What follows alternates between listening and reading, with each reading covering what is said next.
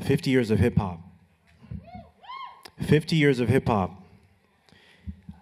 50 years of hip hop.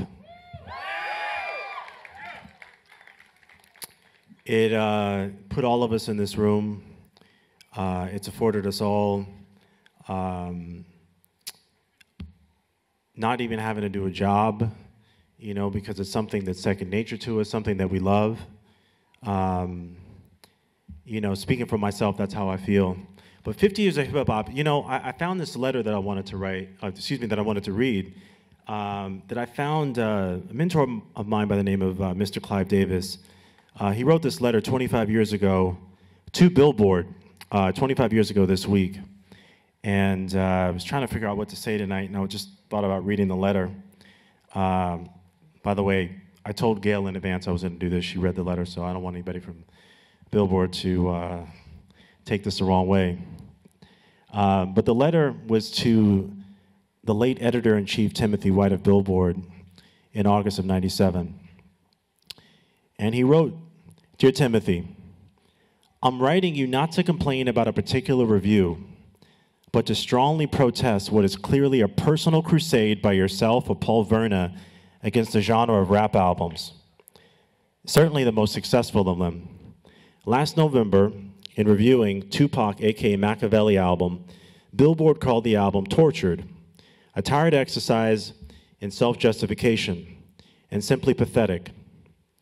In April, in reviewing the Notorious B.I.G. album, Life After Death, Billboard called the album hypocritical and a sad waste of time. And once again, Billboard's review of Puffy Combs' album used the same words, tired, demeaning, etc.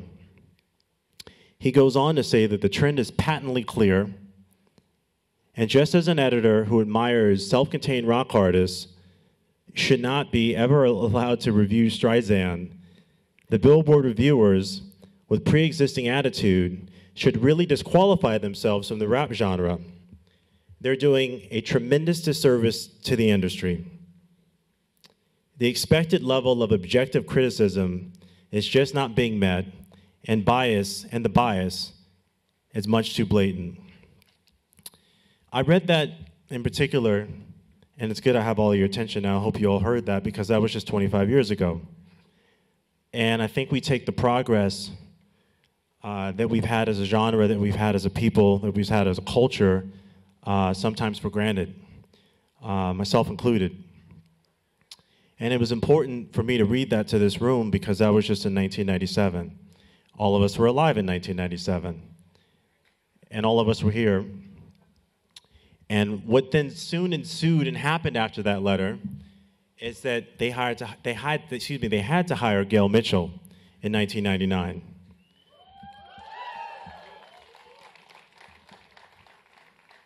And as I was just talking to Gail about backstage, she then became the custodian. She then became the shepherd. She then became the guardian for us of our genre in this publication at that particular time. And again, I think Gail deserves a round of applause, please.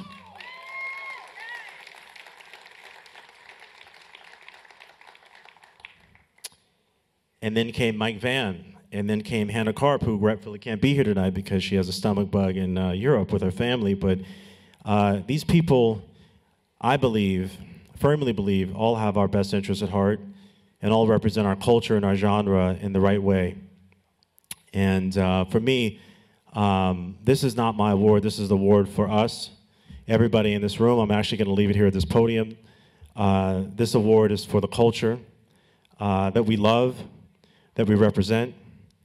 And I'm going to leave this award here because this award is for us. I remember in the summer of 2020, the many awkward conversations that we all had at that particular time, the things that we had to have corporate conversations about, the kind of, all of it, I think we certainly don't want to relive the drama of 2020 in particular and the things that we all experienced in that particular regard. But I remember at that particular time that I felt that the best way that I could serve my community and my culture is to do what I'm doing now, and really makes me very gratified, makes my heart very full to see the success that we're having.